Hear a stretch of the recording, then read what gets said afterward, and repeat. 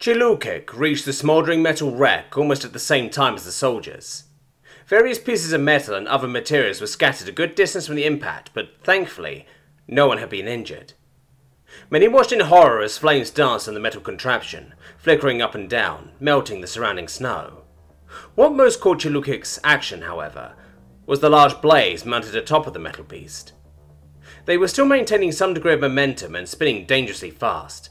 He was careful to avoid the blades as he approached, crouching to make sure they would not connect with his head. As the base reacted to the event unfolding, soldiers poured out from their barracks and the command tent. As he neared the strange machine, Chilukik heard an officer shout at him, "Stop! It's dangerous!"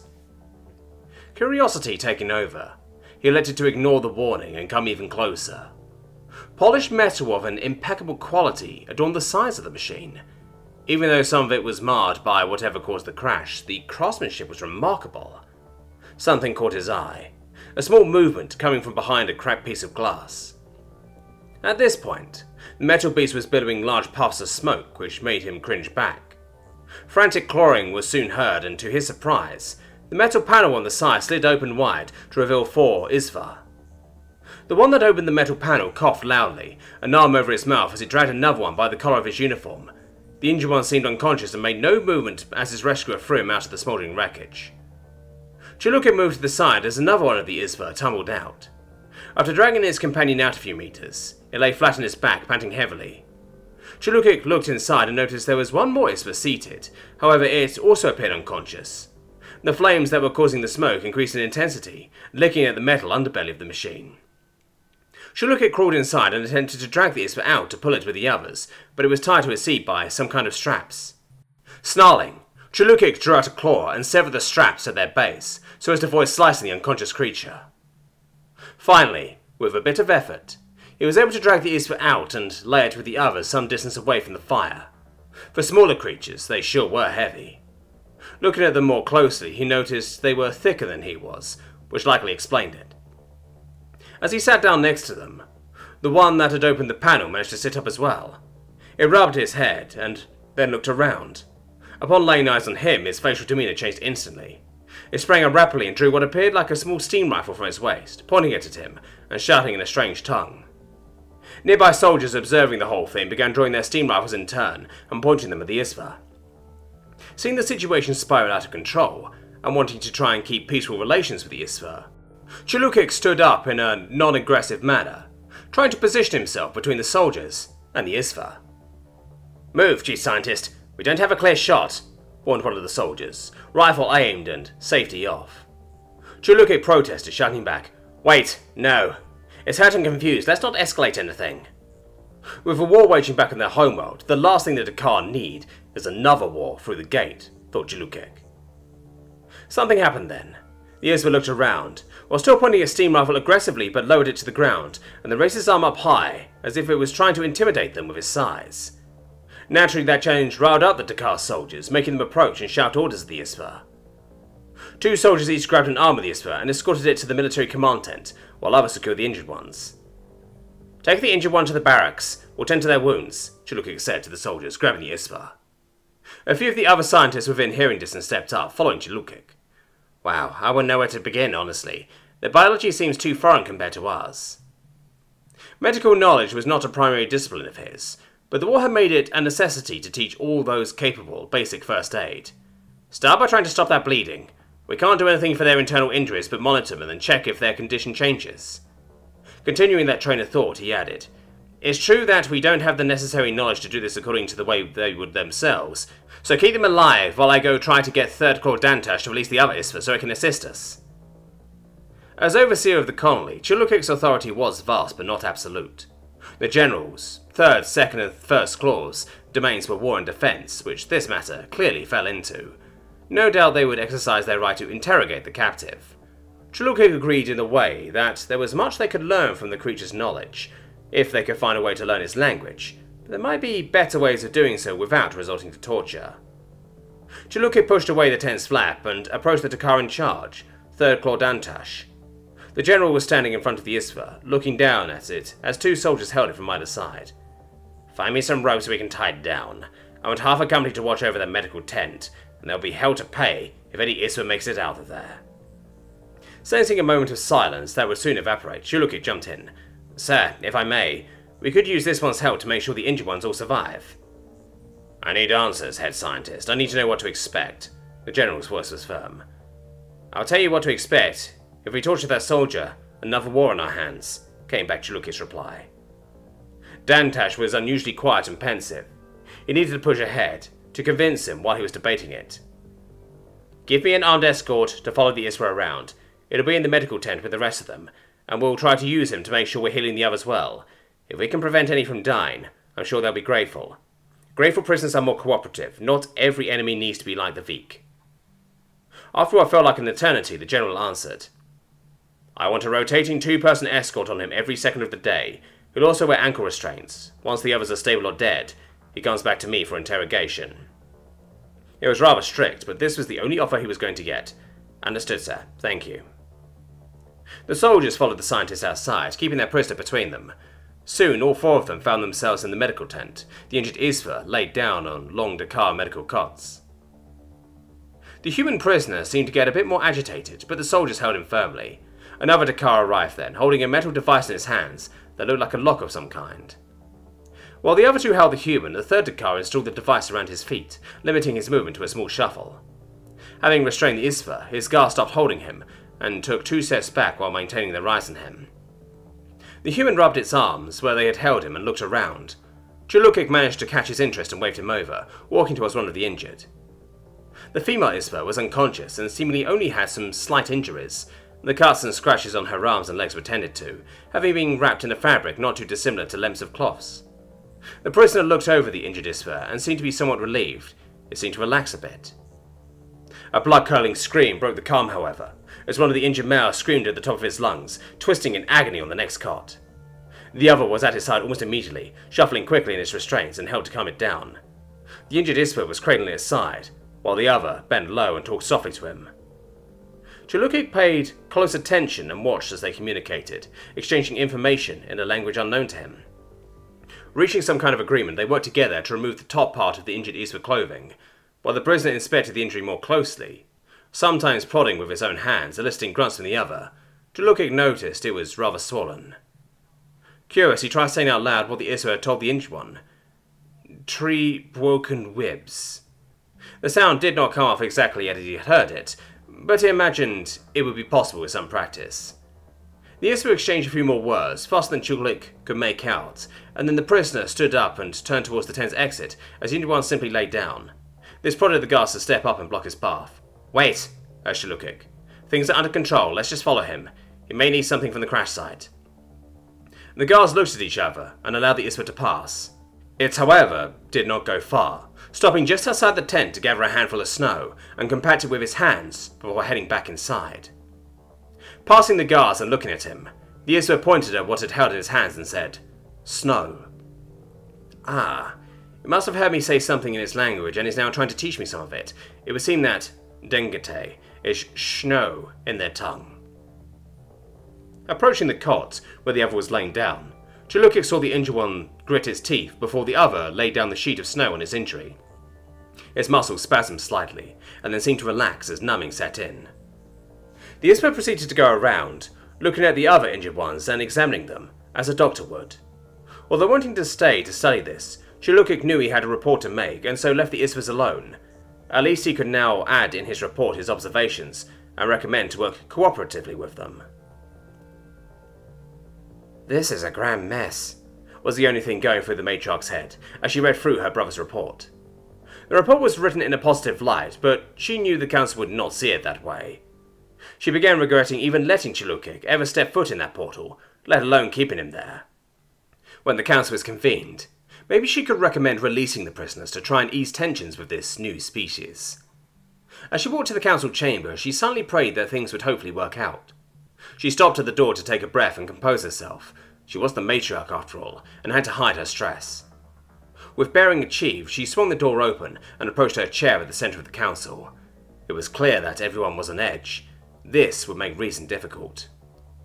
Members of the council, I'm sure you've all read the report on the situation on New Hope by now. I'm sure that my She was cut off by one of the council members shouting, Your brother has had enough chances to get things right. I say we replace him with a more competent leader. The room echoed with murmurs.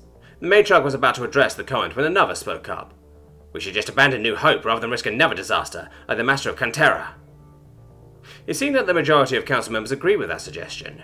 She was quickly losing control, and if this meeting kept going in this direction, they'd surely lose any hope of surviving against the Veek. If I could just get a word... I say we put it to a vote. She had had enough. It was time to put her foot down. The matriarch slammed her fist down and shouted, "Silence!" The room fell silent, and every council member looked up to her surprised. It was very rare for her to raise her voice like that, but now that she had everyone's attention, she continued. What I am trying to say is that we can't just abandon New Hope, not after all we invested in it. If you give it just one more chance, I'm sure we can turn things around. If we play our cards right, we could get the ICup to help in our war efforts against the Veek. The council members talked among each other until one stood up, an old friend of the matriarch. I say it's worth a try. If worse comes to worse, we evacuate New Hope and seal the portal. Votes were cast, and the decision passed with a 4-vote lead. It was close, but it was enough for another chance. The council dispersed from the room, leaving the matriarch sitting alone in her chair. She wouldn't have any more chances. She would have to make this one count. The matriarch left the council's chamber and headed for her quarters. It was getting late, and she grew tired. Her thoughts were filled with everything that could go wrong, and what would happen to her brother if those things did happen. It made her sick. Maybe not shutting down New Hope was a bad idea. She reached her room and was about to enter when she heard someone running behind her. Your Highness, I have news from New Hope. His tone was very urgent, which made the matriarch's heart drop. What is it? There's a formation of armed machines quickly approaching New Hope. They were extremely fast and may have already reached the outer defences. His words were like a punch to the gut. This couldn't be happening, not to her. The matriarch lost her balance and stumbled to the wall, where she supported herself. She felt like she was going to vomit. She hadn't felt this bad since she heard about the deaths from the first battles with the Veek. And what are you calling them? Asked the general, peering up from the report. We don't really have a name for them currently, sir, answered the junior officer, who helped draft up the report. The general flipped through the report, skimming over each paragraph. Something had caught his eye in the ocean of text, making him double over. They have scales under all that fur? Yes, sir. What about communication efforts? Have we made any progress? The prisoner's cooperation has been limited, only loosening up after we feed him. However, we have figured out a few words here and there. For example, we think they refer to humans as Isvar, but that's about the only useful information we could gather. Everything is in the report. Thank you, Colonel. That'll be all. The junior officer saluted and made his way out. Sitting at over 128 pages, extensive was a modest word for it. A dozen or so specialists had been called in to help with the efforts to understand these aliens. Flipping through the pages, the general looked at the different titles and sections until he found what he was interested in. Technology. Many observations were made on the alien physiology, potential cultural reference and diet, but that was irrelevant to his duties. If they were to have a military conflict with this species, they need all the information they could get their hands on. Their weapons seem to function using high-density steam power. The effects of said projectiles can best be compared to standard .50 rounds. Although cumbersome, the alien appears to have no trouble wearing it, indicating training of some kind. The creature's outfit would seem to point towards belonging to a military organization of some kind. These findings are supported by the various equipment and supplies they've carried. If their training is as rigorous as ours, it might prove futile to try and break him. It does seem like food has provided some breakthroughs, however. Their technology has him scratching his head. How do they get here and have seemingly 200-year-old tech? The only explanation is that they are spacefaring, but would that even be possible with steampunk-like equipment? As for their natural weapons, retractable claws as prominent on their hands and feet. For simplicity's sake, their sharpness can be compared to that of combat knives. They would be quite formidable in close-quarters combat with such natural weapons. Maybe we should look into hard-plate body armor in case of future conflict. The general's train of thought ended when a marine burst into his tent and looked out of breath. The marine stood there for a moment, catching his breath before looking up to his superior officer. The general gave an inquisitive look which seemed to remind the marine of where he was causing him to shoot up to the position of detention. Sergeant Stafford, sir. Communications. We have just lost contact with the helicopter you sent out earlier this morning after an untimely engine failure, and we believe it has landed in or near the alien compound, sir. The general let out a sigh. He thought today would be a good day, but of course something had to prove him wrong. He waved off the Marine as he gathered himself to decide what the next course of action should be. There wasn't much time to mull it over. Now wasn't the time for thought. He had to act. Before the Marine had left the tent, the General stood up. "Oh, and grab Colonel Yrrol." "Yes, sir." The Marine then quickly shuffled out of the tent. A few minutes later, Colonel Yrrol stepped in, but he was not alone. A woman dressed in a black suit tailed behind him and approached the General. She stuck out her hand and began to introduce herself. "Hello, General Everton. My name is Agent Himrod. I'm a representative of several agencies, including some mutual friends in Washington, and we're afraid that because of this recent incident, your actions may go against our best interests." The General was a bit shocked at first, but always figured that this operation was being monitored by other bodies than the military. He decided his only real option was to fold to whatever her demands would be. It wouldn't be wise to go against whatever shady agencies she worked for. The list of three-letter agencies with long-reaching fingers was quite extensive. Everton stood up and shook her hand. "All right. What did you have in mind?" "Well, it involves your prisoner." "I will not handcuff myself while I have to deal with this situation, Agent Himrod. If I have to initiate a full takeover of that compound, that's what I'll do. If I feel I can send a team in for an extraction, then that's what I'll do. There's just so much potential risk for so little to gain. And I must insist, we feel that a peaceful trade of personnel will be better in this situation." "Personnel? You mean prisoners? God knows what these creatures are doing to my Marines over there. Every minute we waste with this circus show is potentially a dead Marine on your hands." "General, do you know how replaceable you currently are? Have you given a thought to how you acquired this assignment? No one wants to touch this with a 100-foot pole. No matter how good of a job you do here, the media will shred you a new one. This is a no-win scenario. Your own personal Kobayashi Maru." "We can barely communicate with them. How are we to negotiate a deal?" "We still have some time. The Marines are still alive and are all being held in one location. Before you ask, no, I can't share any of my intel or resources with you. This can't be on the record." She exhaled and continued. "How about this then? You bring a substantial ground force, more or less a dozen vehicles, and drive up the main entry into the compound. We bring out the captured alien, and they can likely figure out the rest from there. Worst case scenario, you storm the compound by force." The General thought for a moment before answering. "Fine. But if there's even a hint of things going bad, I'm going to order my Bradleys to light that compound up." "We'll be watching, so you should consider your orders wisely." It was fascinating watching the ISVA work. Chilukik made several observations of the ISVA anatomy as he watched it work. The first injured that the ISVA had tended to didn't seem in great shape.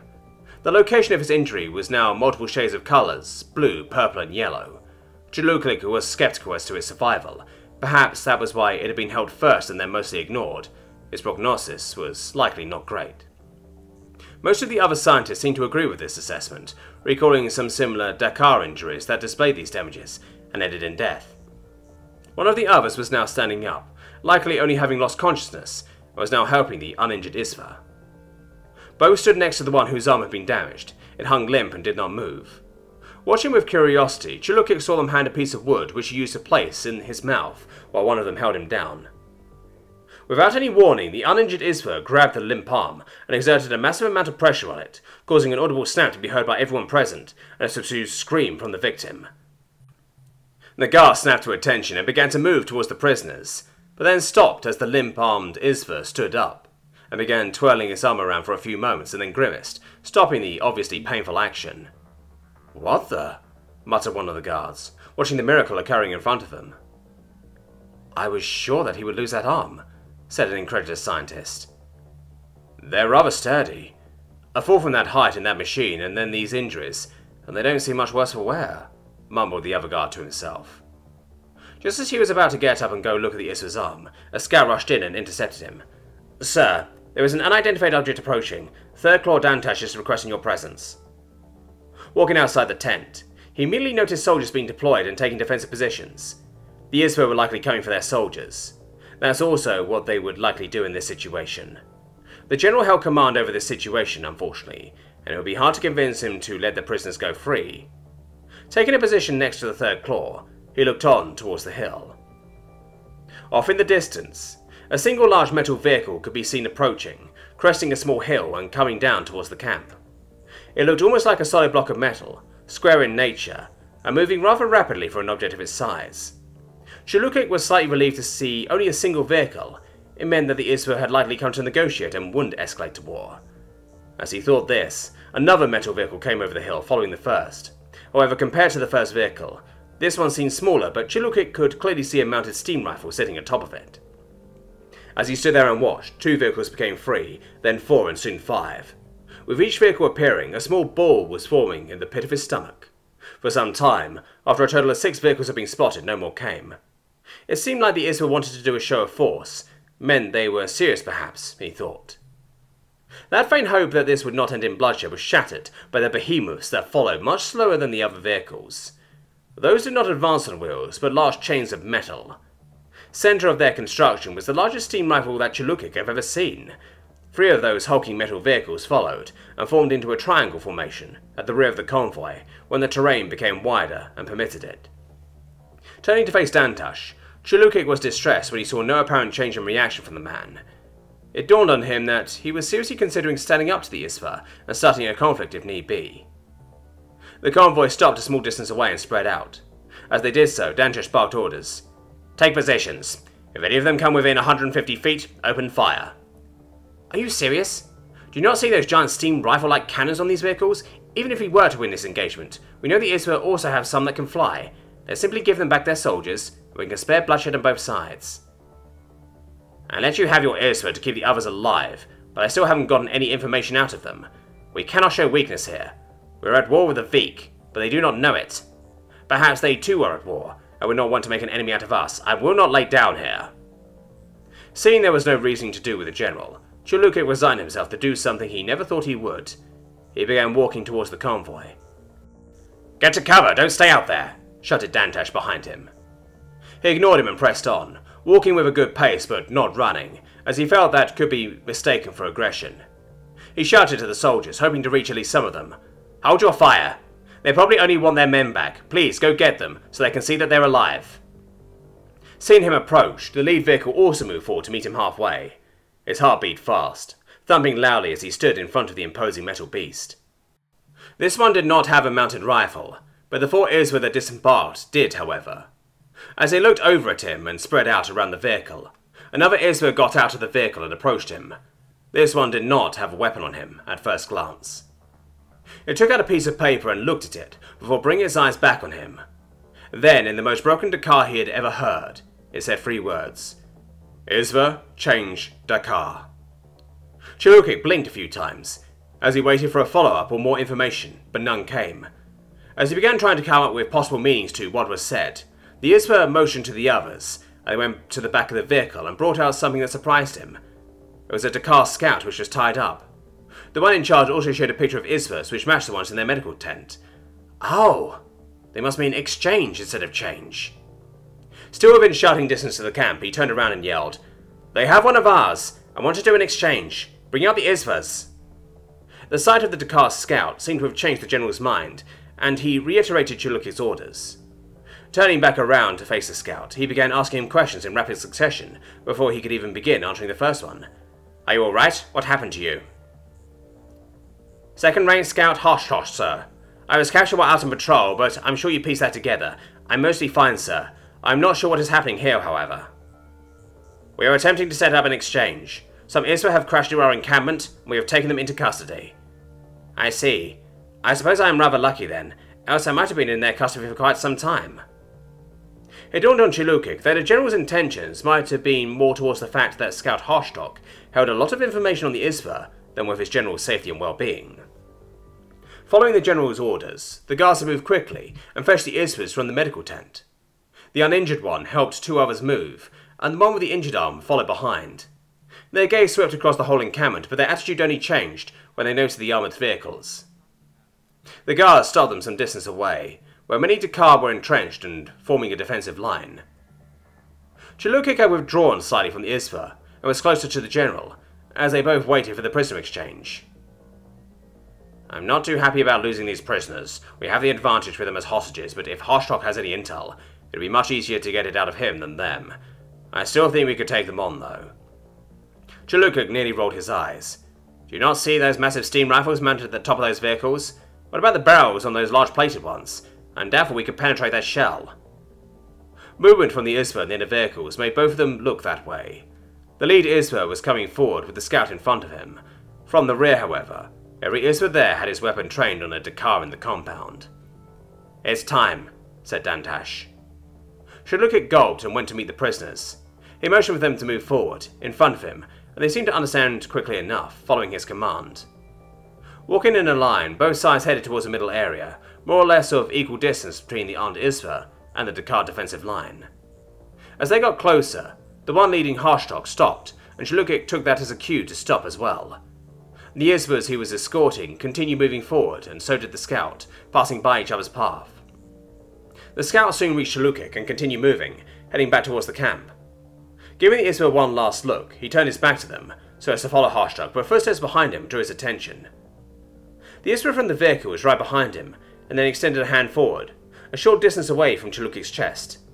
It hung there in the air for a few moments, as Shadukik registered what was expected of him to do. He tended his arm out as well, thinking it was the ISBAN way to salute, but then was surprised when the ISBA grabbed his and shook it. As quick as the moment came, it was over. The ISBAN were all back into their vehicles and speeding away. Meanwhile at the Dakar camp, Dantash was ushering Haroshk inside his tent for a private meeting. Shadukik stayed there for a few moments, looking at the vehicles disappearing over the hill, and thinking about how a disaster had been averted. Flipping his hand up, he squeezed and smiled. Perhaps the future wasn't so grim after all. Days blended together, but somehow it still felt like they had spent an eternity in the tent. Conversations with the Canadian soldiers grew dry by the second day. Not even Burdine could find something interesting to say. Only sitting around all day wouldn't be so bad if they hadn't confiscated Harrison's radio. It was only a matter of time before one of his Marines was going to try to make MRE cookies again. The tent flap flew open, letting the sun shine inside and blinding everyone. It took a moment for Camus's eyes to adjust, so he could see who was standing in the entrance. He wasn't sure who saw his rank first, but when Officer on Deck was called out, a pandemonium erupted in the tent as everyone clamoured to the position of attention. The officer stepped inside, and in a low and gravelly voice said, "You are all to report to General Everton's tent for your new assignment. I suggest you all make yourselves a bit more presentable beforehand.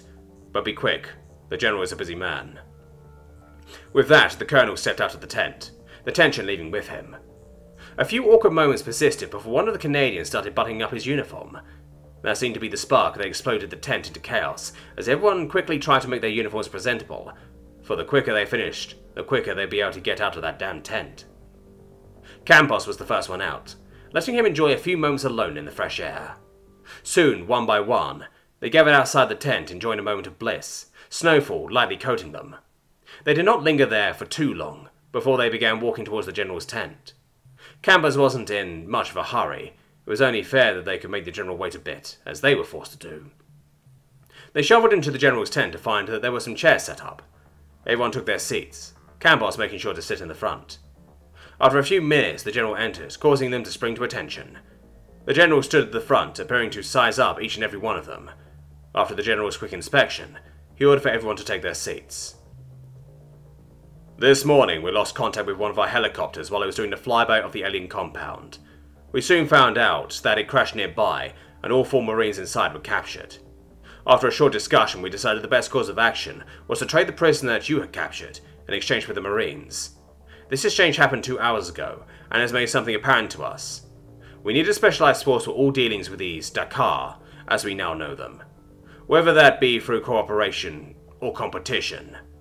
The General took a sip of water, pausing his speech briefly before resuming. "You, along with the task force that was set to make the trade, are now part of this new operation. You will all be under a new chain of command, made up of both Canadian and American officers. You will not answer to anyone who is not a part of this operation, for you are all under direct administrative control. Before anyone objects, according to Regulation 14010, Section 29, such assignments are within my purview and jurisdiction." When the General's briefing seemed to be at a pause, Patrick raised his hand. The General looked to him and awaited his question. "What is this new operation called, sir?" "Operation Snow Eagle.